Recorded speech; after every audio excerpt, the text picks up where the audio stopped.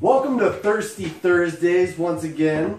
I am R2K. I'm Robert Keys. I am his younger brother. It's another beauty day on the prairie, I must have to say, and thank you for joining us for a ice cold brew. This is our first week of beginning this Thirsty Thursdays, and so what we thought is the way to start out, let's just pour a cup. And as we do this, You do the honors. Sure. You do the honors. but as we do so, feel free to join in, because, I mean, we're not live. Clearly, we uploaded this video, so kick back, relax. You can pause this video, go get a drink, and come back. We'll be right here.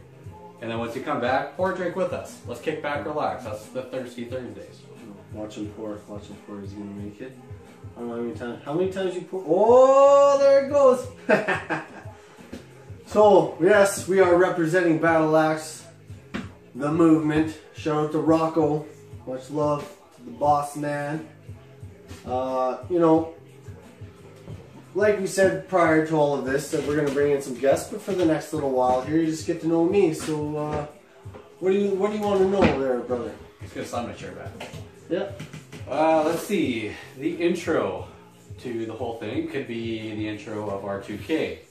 What up? What do you want to know? I said the intro to R2K. Oh, So let's start it's with good. that. It's good brew. No, R2K. Okay, what does that stem back to? Probably your initials.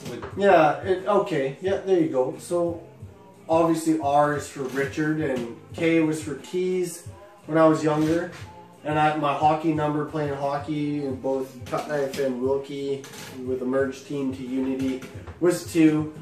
So I hold that number dear. So I always, being the young punk that I was like, well, it's R2K, like Richard to the Keys, you know. And then well, that's good TV or radio or whatever we're doing here. That's good podcasting. There you go. Yeah. Phone's on. No, You just won $1,000. yeah, but Shopkins dollars. That's what happens when you have kids. No, so anyways, R2K, it stems from Richard to the Keys, hockey number.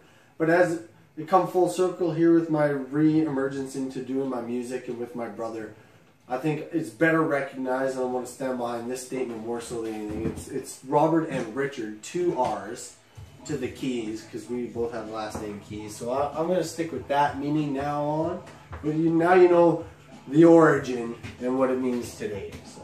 There's a part 1 and a part 2. So how about where we grew up? Where did we grow up? You know, big shout out to the Oilers and all you Saskatchewan people who I love dearly.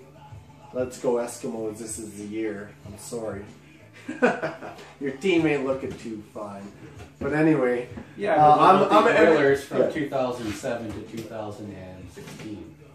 We don't talk about Yeah, those are... We don't That's the lost tapes. No, that's the lost team. Yeah.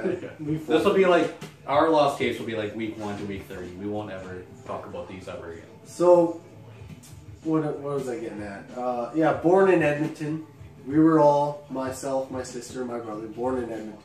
Wasn't until I was about 9 years old, I have to say. Moved out to Cutknife because Dad needed a new job, and this spur of the moment started all over.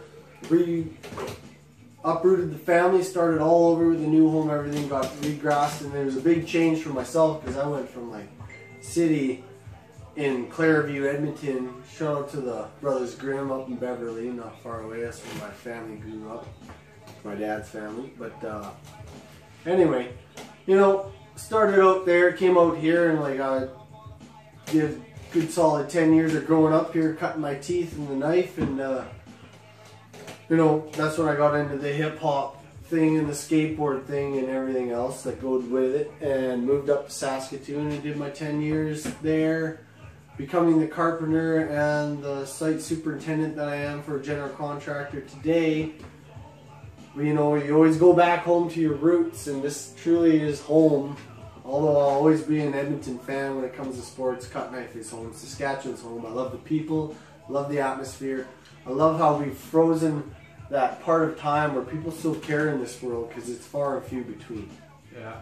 When you talk about leaving and coming back, I mean, I did it, and a lot of the backsport guys that we're all kinda, there's a big chunk of us actually back in this town that are Division Battle leader. Axe warriors. Yeah, the division leader from, you know, guys like Colton, even Stapley down the road. Jody lives down the road too. We all live just literally down the road.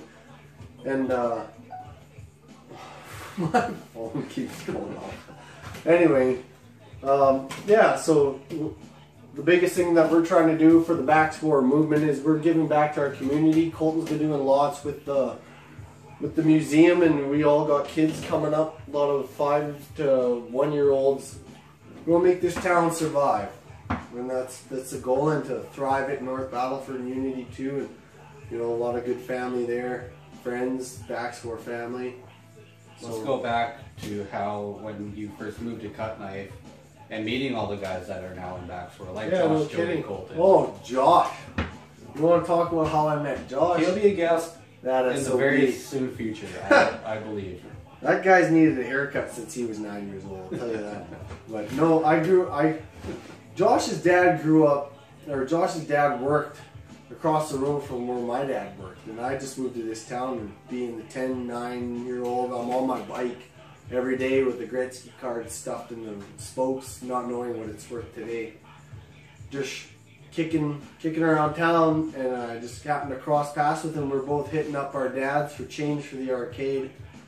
Then go hit that Mortal Kombat, you know what I'm saying? And Back when Cut Knife had an arcade and a main street. we'll bring it back. Yeah, that'd be awesome. Yeah, but yeah, so met Josh that way, and we spent years playing hockey together. We spent years skateboarding together.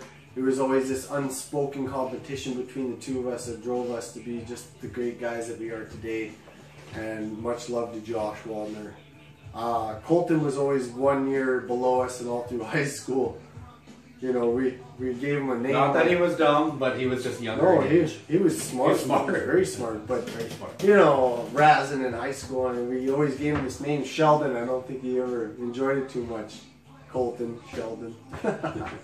But that he outgrew that, and then he was a guy that just always had a handle on everything, and I much respected him. And then when I lived in Saskatoon, he actually rented my basement and lived with me for a good 5 years, I would have to say, at least. And well, probably 4 to 5 years when my sister wasn't living in the basement suite no more, and went through a lot of good stories with Colton. And now it just so happens he lives literally 4 houses down the alley, and we got kids growing up the same age with the same initials, and it's the next Backscore generation, man. It's pretty sweet. So. And Jody Dowd, met Jody.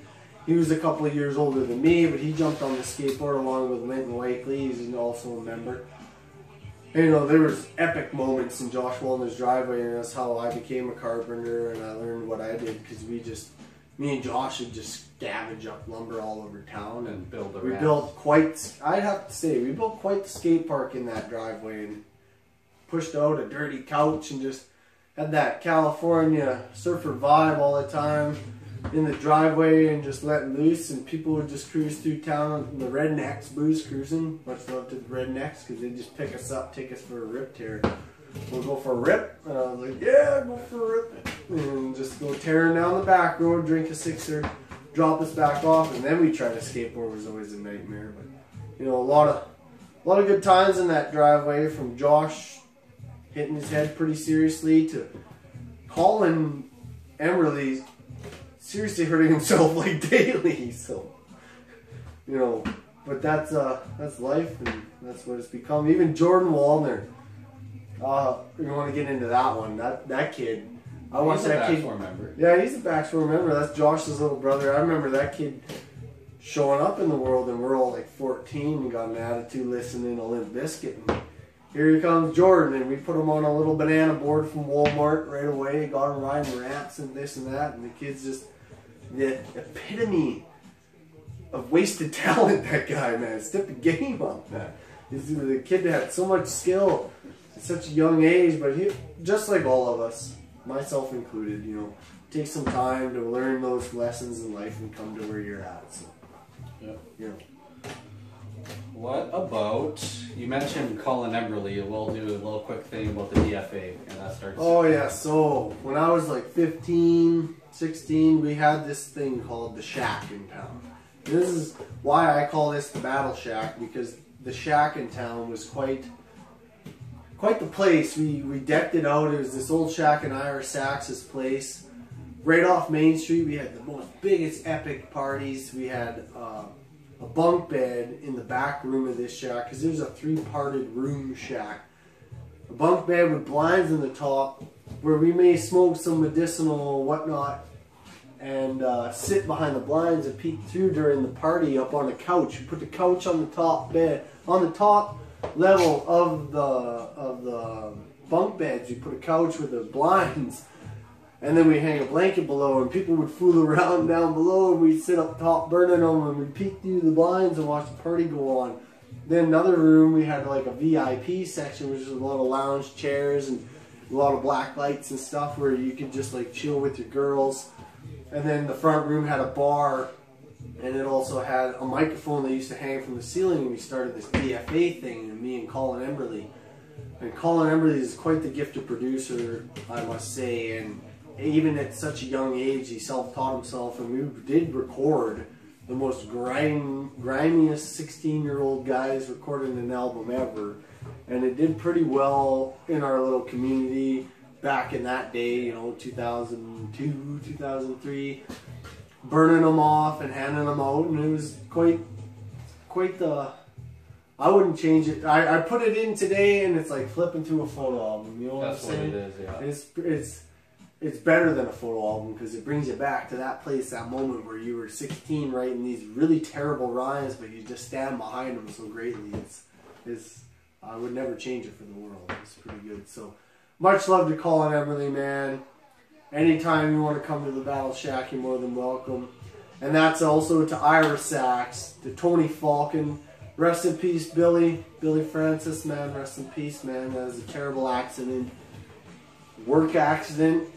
Construction world is it's a dangerous thing. So, but you know, a lot of those MB guys too still kicking around. I bump into them all the time working there. And all the Battle Axe guys that are part of the global movement, they're going to be a lot of guests coming in here for the next foreseeable future. As we said last week on our teaser video, there's going to be Josh Wallner and the whole division leader and everybody in between that to us. So between that, we will try and upload every Thursday at 8 p.m. Still, we're not going to mess around with that, and make sure just subscribe, and you're going to get more videos. So check out the whole social media. Check out all my links, man. Please, if you really like what we're doing out here on the prairie, and you want to support Cut Knife, North Battleford Unity, and the hip hop scene, that we're trying to make a positive thing. There's no big thing with Backsword. If you didn't know this already, there's no drugs, there's no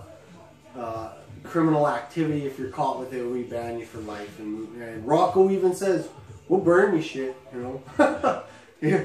And that's coming from the boss man. He says, no, you don't just save it and re-hand it out to someone. It gets burned, so it's for real. But we do take minutes. It's very organized. It's almost, I would compare it to a union, or like back in the day with the Goodfellows, stuff like that. So we are a gentleman's club, and there is a women's division.